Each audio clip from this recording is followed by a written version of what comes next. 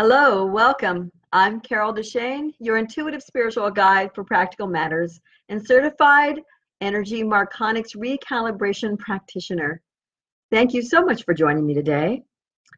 The question for you today is, are your expectations blocking your chance of success?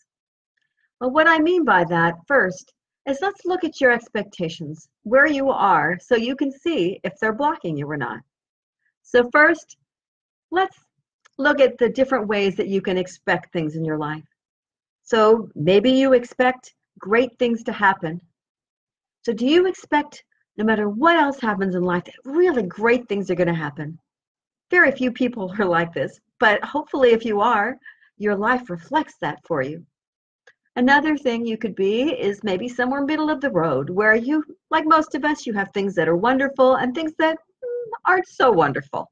So you hope for the best, but you expect once in a while things will go bad, but usually things are pretty much okay.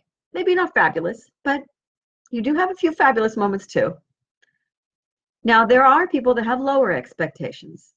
They've had a tougher life and they don't see a whole lot of great stuff happening. Now, they still hope for the best, but they really don't expect it, but they don't really expect the worst either. Sometimes they're not too surprised to get it, but they don't really expect the worst. And then there are the people who say they have no expectations.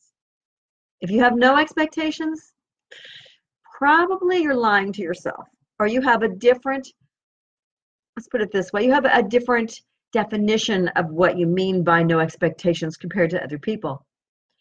These are two totally opposites. There is no expectation, as in I have absolutely I don't expect anything from anybody because they always are nasty to me. They're always awful. So really, I expect nothing from these people. They actually expect the worst. They don't even hope for the best. They just expect the worst. And so when they say they have no expectations for anybody, they pretty much expect people to not be there for them, to not care for them, they don't trust them to be the best them they can be because they don't attract those kind of people to them that will be wonderful to them. And so they've gotten to the point where they say, oh, again, no expectations of these people or of this job or of this place. Whatever happens, happens. Then there are the very small percentage of people that say they have no expectations. And what they really mean is that they have no attachment to the outcome. There might be 1%, and this is a Carol percentage, not a scientific percentage, where they think that they have, they expect whatever is supposed to be best for them. So something that you and I might think of as bad or as a difficult situation, they may say, no, it's just something I'm supposed to learn from. I'm okay with that. It's the best for them, the best learning experience, whether that means it's a fabulous thing or a little bit of a challenge. They have no attachment to that outcome. So they're okay with it. And they have a lot of peace and calmness about their personality. And you may find yourself drawn to these sorts of people. There are very few out there in the world, but there are a few. So why do I bring up all of this? Well, first, you don't know if your expectation is blocking your success until you look at it. So where are you on that spectrum? Do you expect greatness or nothing? Do you have absolutely no expectations for anybody to do anything good for you? Or do you have kind of low, but yeah, sometimes people are great? Or where are you on that spectrum? And once you know that, you'll be able to look at that and say, okay, does this reflect my life?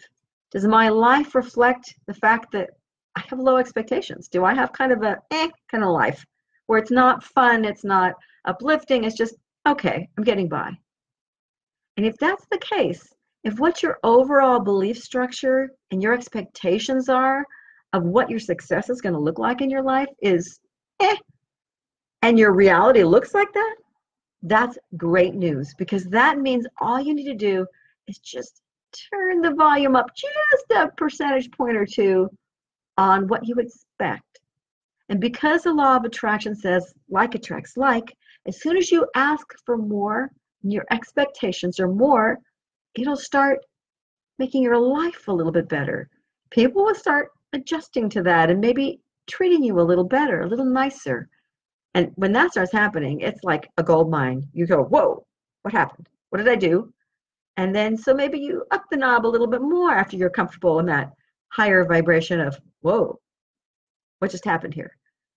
So what you need to do is go ahead and just feel into it. See what's going on, see how your reality is, and then adjust your knob, so to speak, your volume knob. So what happens if your expectations don't look like your reality? If you have high expectations and really a lot of garbage stuff is happening to you, what you consider, bad things. Or what happens if you have lousy expectations and really low, and all of a sudden all these great things happen? Usually it's the opposite. Usually you think things greater happen and they don't. So what's up with that? Well, it means there's a disconnect. You consciously believe something and you expect something, but subconsciously there's something there that's blocking you. I talk about that all the time. But in this particular instance, if your expectations are higher than what you're getting, you need to look at each individual piece of your life, just sections of your life, so that you can see where the disconnect is. Because if you look at, for example, your health and your fitness level, you might go, oh, well, that's kind of what I expected. Things are going well there. Then it's not that piece that's disconnected.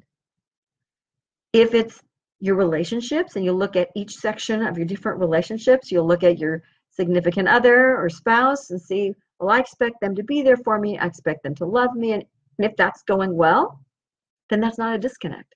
So you move on to the next thing. Children or neighbors or people you work with. And when you hit the boop, that's it. That's not quite, I expected those people that work with me, or that maybe I have a business and they're my employees, to be there, to treat me well, to work with me, and all of a sudden or maybe not even all of a sudden, maybe it's been a while and they're just not, they don't have your best interests at heart. If it's your business, or maybe if they're your fellow employees, they're talking behind your back, or they're saying something, you're going, wait, I always expect the best from the people. How come it's not happening? Well, if you take that piece apart, if everything else is great, then this could be holding back your success. And if you look at it, you go, how do I adjust this? Because this is the piece that's really holding me back. And if it's your success in your business, you can look at varying aspects of that, whether it's clients, or whether it's your employees, or whether it's, specific avenues, just money. Look at those different avenues and what you expect and what you're getting. And for example, if it's the people that are treating you wrong and you're going, I don't get it. What's happening? I expect it and they're not, like I was saying before. Well, perhaps when you start uncovering what's going on, just in that one instance, you'll remember a time, maybe when you first started doing work, where some fellow employee was kind of nasty to you and told you, well, you're so new, you don't deserve this job. That was my job. And you totally forgot about it. But maybe somewhere in your subconscious, it was like, oh, I'm not good enough for this job. I'm not good enough to have a place of, maybe I feel like I'm not good enough for this position. Maybe if it's my own business, I feel like, oh, yeah, I don't know enough to be here. I don't know enough to have success.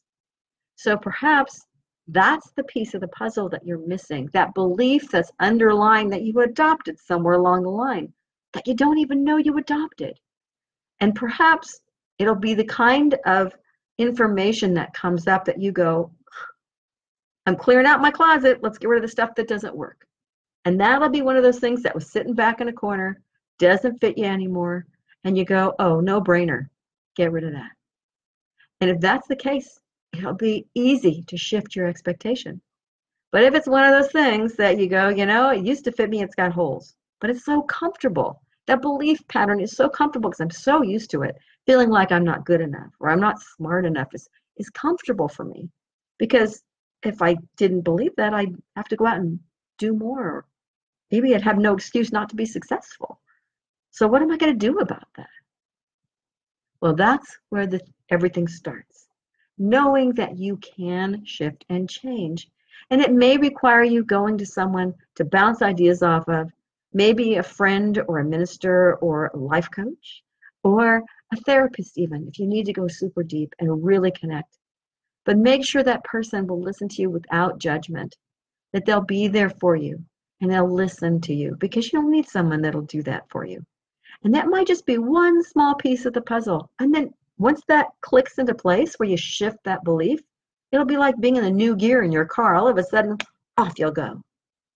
And your expectations will get better, and your reality will get better, and there you'll be with your life shifting. And you won't even know how and why that happened. Won't that be exciting? At some point, you'll be one of those people where your employees will say to you, wow, you're the best boss I've ever had. I really like working here. Or if you have, just someone will come up to you and say, you bring out the best in me. I really like being your friend or your coworker. Or your employer will say, wow, you've really shifted. I've really enjoyed, you're really doing well here. I don't know what happened, but wow, things are really going much better. So that's the thought for the day. And once that you hook in that new belief structure, so now your expectations match your reality. As I said before, keep upping that volume. Keep making what you expect a little more, so that indeed everything will start just rolling along and being easier for you and better for you. Well, thank you so much for listening today. Please subscribe to my channel if you'd like to hear more of this. I'm Carol DeChaine.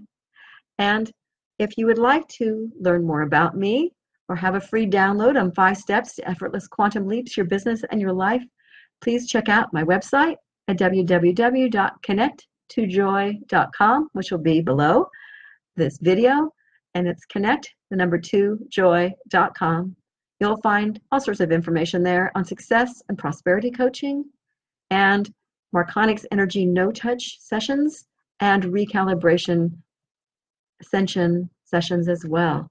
Thank you so much. Until next time, bye.